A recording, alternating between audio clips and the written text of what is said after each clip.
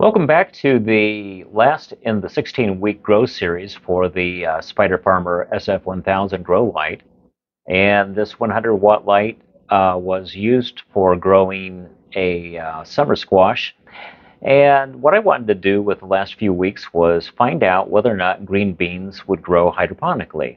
I set the hanging height of the light to around 18 inches and dialed it down to about 40% to get the PPFD that I needed for green beans.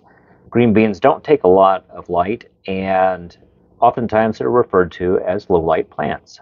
One of the things that I noticed was green beans are very easy to start outdoors in soil, but a little difficult for hydroponics. The rock wool also grows sponges.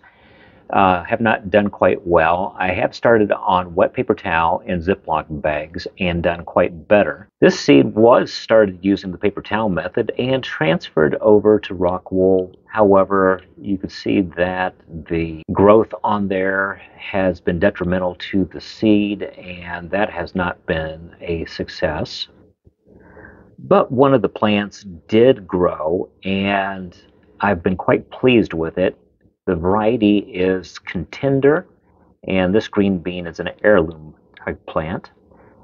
I've got 8 green beans that are forming on the plant. The blossoms have been a beautiful purple color, and I'm starting to get enough green beans to call this a success for growing in a hydroponic recirculating deep water container. Now, what I'm planning on doing is, based off this grow, the plant itself is not as large. It's about half the size, at least, of outdoors. And the bean plants gather nitrogen in the soil as a part of their natural environment.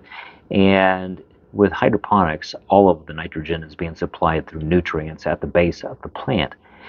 So with that in mind, I could probably bunch these plants a little bit more closely together than what I originally planned. This is a test plant just to see if it would grow. There are a total of 5 sites on the grow container. It's around 6 gallons in size, and I believe that I could probably plant all 5 of those sites. And just based off this initial grow, if I were to get green beans off of it, 8 per plant, 40 on a first picking, that would be enough for a small dinner. And if that continues to work out well for me, I will look into growing green beans in a system that I could scale up a little bit larger to feed a family.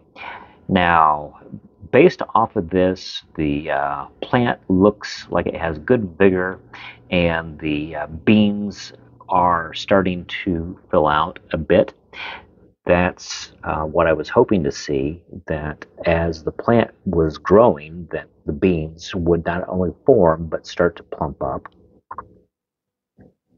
So, based on my curiosity, I would say that this has been a success, and I appreciate everybody following along with me as I've been doing this test plant. And let's take a step forward, and in the future, let's come back to this and see how well multiple plants do, as well as using alternative grow methods.